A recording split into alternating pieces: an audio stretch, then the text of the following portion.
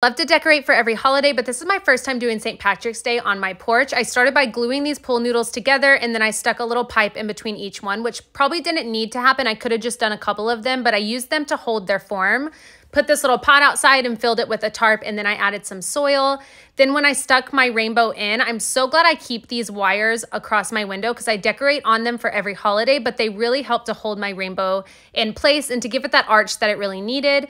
As for the coins, I used the gold flowers. This is also something that you guys voted for. You voted that I kept the noodles, the pastel colors, and to use real flowers for the gold coins. I had to keep that theme going with the cloud that goes at the top of the rainbow, so I used my faux white flowers, and this is how it turned out. I always love inviting you guys to collaborate with me on my DIY projects. This is probably my favorite one that we've all done together. I'm glad I went with the flowers. I'm glad I kept the pool noodles the same color, so let me know how you think it turned out.